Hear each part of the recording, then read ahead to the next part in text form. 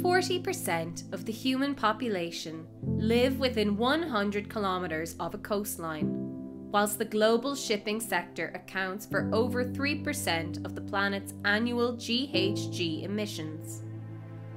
Coastlines and ports operate as monetary veins to the planet's economy, with 90% of goods estimated to be transported by sea each year. As a result, there is a huge demand for energy at ports and in coastal and island communities.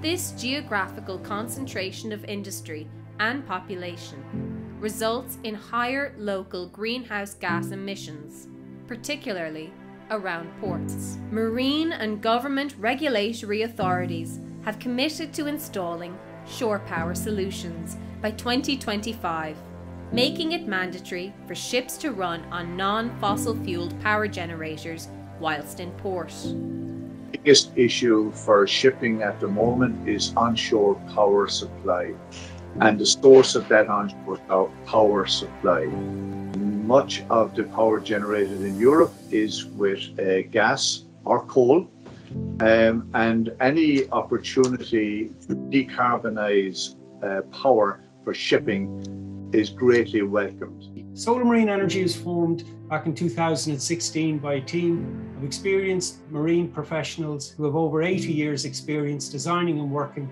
on floating structures exposed to some of the harshest ocean waves. We use this experience to design and construct innovative and robust floating solar systems.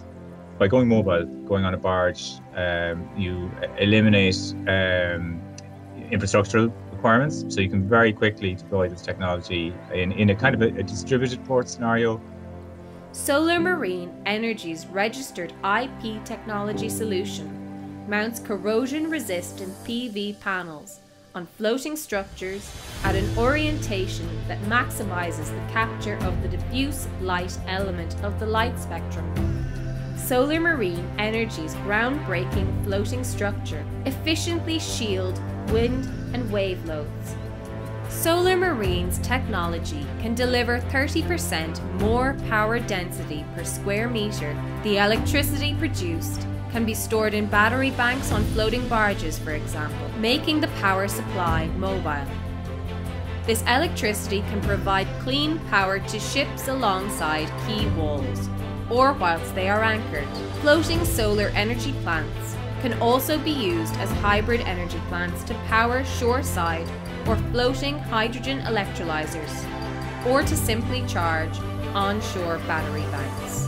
The shoreside electricity market is experiencing a compound annual growth rate of 6.7%, with a predicted market value of $1.5 billion by 2025. SolarMarine Energy's groundbreaking technology doesn't just guarantee the reduction in emissions through renewable energy, but it also offers multiple other opportunities to coastal industries, communities, and energy supply systems.